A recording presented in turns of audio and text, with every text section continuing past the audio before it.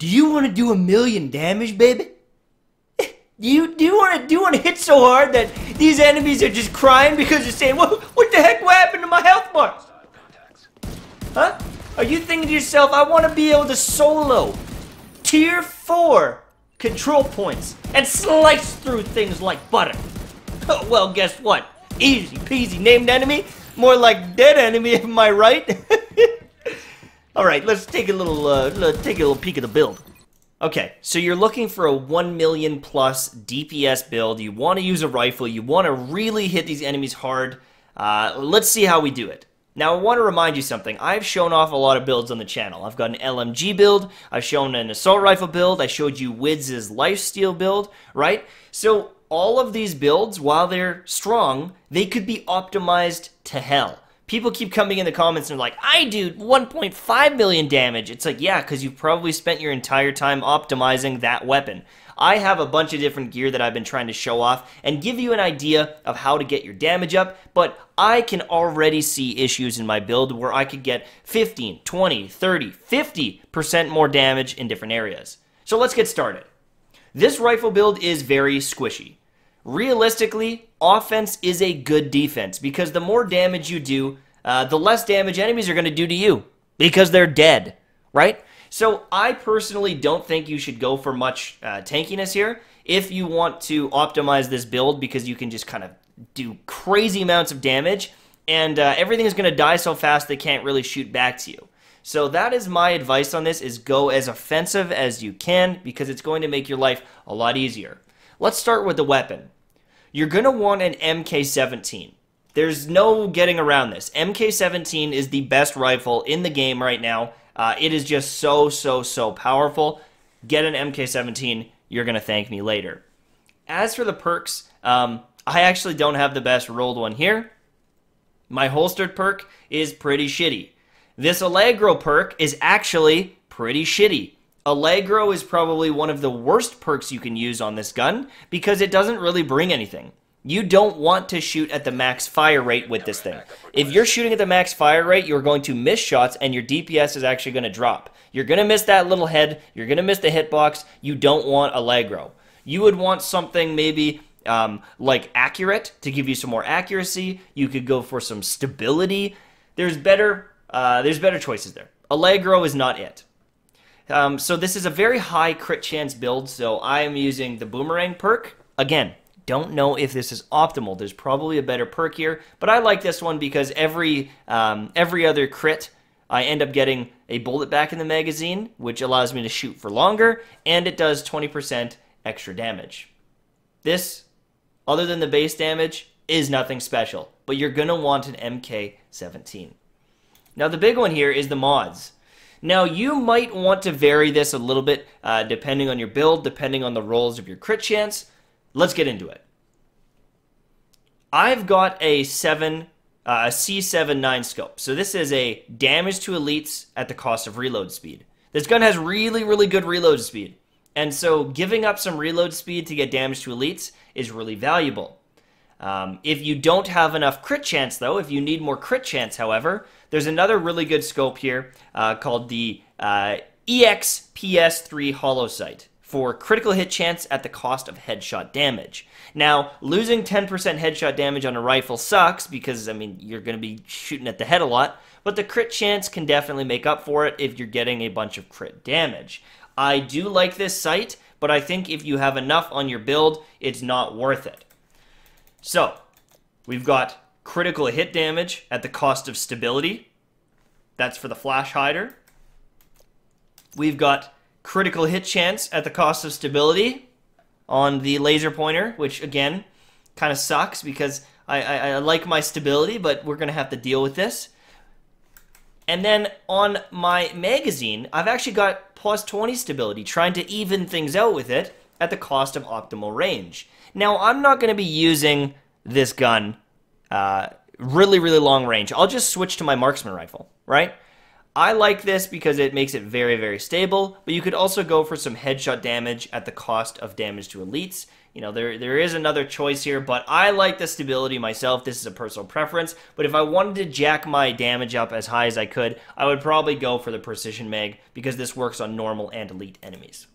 So those are my main mods that I've been using on the gun. Now let's look at my armor. My armor, again, you could really optimize this, but my recommendation is 2 pieces of Heraldry, which I've got here and here, 1 pieces of Overlord Armament right there, and 3 Wyvern Wear. Now you can also do Douglas and Harding. I'll show you that in a second, but we're going to go over my build really quickly. So on my mask, I've got Wyvern Wear, and we've got damage to elites. This is going to be the best bang for your buck on a helmet for the most part, because it's going to be the highest boost to your damage. And I've got hard hitting for damage to elites. This is the first piece of a Wyvern Wear, giving me some extra critical hit damage. On my other piece, I've got a backpack here with crit chance, weapon damage, critical hit damage. These are all pretty average rolls, unfortunately. These could be much better, but I'm using it for the next piece of the Wyvern Wear. You know, I could have better stats in here as well. I could have something like this here, getting more hard hitting. So this backpack, while it has some good stats here, is pretty average overall. I could improve this drastically. As for my chest piece, I have got the Overlord Armaments for rifle damage, I've got headshot damage and crit chance, and this roll, in my opinion, is wasted, but luckily, I've got hard hitting. Again, 4,000 health is not going to save your life, like ever. And if it does, you're going to die 2 seconds after that. This is not worth it. Go for damage. Go for, you know, weapon damage, headshot damage, crit damage, or crit chance. You want more offensive stats in this build because it's just going to be a kind of a glass cannon, shoot them from a distance, kill them instantly kind of thing. On my glove, I've got my first piece of Heraldry Holdings, and I've got a nice chunk of rifle damage. You're going to want rifle damage right here. Now, my active perk, this is pretty much wasted. There's much better choices here. Optimally, you would want something like Devastating for 5% weapon damage, or you would want something like Surgical for 8% crit chance. This could actually be a huge boost to the damage of your build, because 8% crit chance is pretty damn valuable, and it would allow me to actually max out my crit chance. So my gloves definitely could be improved, but it's Heraldry Holding for the first piece of it. I've got another piece of Heraldry Holding for the headshot damage, and this is giving me 18% critical hit damage and 15% headshot damage. Again, this one could probably be boosted up to like the 20-21% mark, but overall, this is a nice piece to have. And on my knee pads, I've got the last piece of Wyvern Wear with a bunch of crit chance. This is, in my opinion, the best for this slot because you can roll a pretty nice boost to your crit chance. Now, I could go for more damage to elites, but I really enjoy the braced perk. While in cover, weapon damage is increased by, weapon handling is increased by 25%.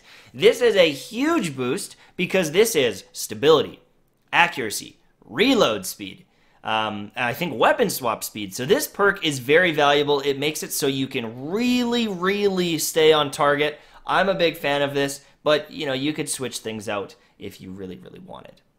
So that's my build so far. The one thing I wanted to talk about is Douglas and Harding. So Wyvern Wear has a pretty wasted stat here with the drone skill power. If you really wanted to optimize things, you could try Douglas and Harding. So I've got Douglas and Harding right here. You can get a good roll on damage to elites, but you can go accuracy, crit damage, and crit chance. And so the way my loadout is working is you'd go Douglas and Harding up here, Douglas and Harding on the holster, Douglas and Harding on the knee pads, and then you would go Heraldry Holding, and Overlord Armaments on the chest. That would be my recommendation. Now, as for your secondary weapon, you know, you could try to use the Chatterbox, and while holstered, reloading your weapon gives you 20% rate of fire. I don't think you need it, because you don't want to shoot as fast as you can, because you're just going to miss headshots. So I've been using the Liberty because it's got a pretty cool perk. While holstered, destroying weak points refills 20% of your current weapon's magazine. I shoot a grenade pack, it explodes, I get more get more ammo, and I don't have to reload. So there we go. This is the build. As for skills, you could use a variation of different things. I use the Hive Reviver. I use the Chem Launcher here to get some health back. But that's pretty much it. Now, let's look really quickly. You know what? Let's look really quickly at the damage. Let's just look really quickly at the damage. You're gonna want to pace your shots a little bit. You can spam them, right? You can spam them if they're nice and close. But if they're further away, you are gonna miss some shots. But you can see it here, like, I'm getting into the 1.2 million damage realm. I'm 3-tapping these enemies. 1.3 million damage, guys. This is really crazy. But at a distance, you want to kind of pace your shots. Make sure you're not missing, because if you're spamming, you might actually miss, and your DPS is going to drop. But we're in the 1.2 million range all day of the week, right? So what specialization are we using? You guys probably can already guess. It's pretty obvious because I've got a big sniper on the back, but we've got the sharpshooter specialization.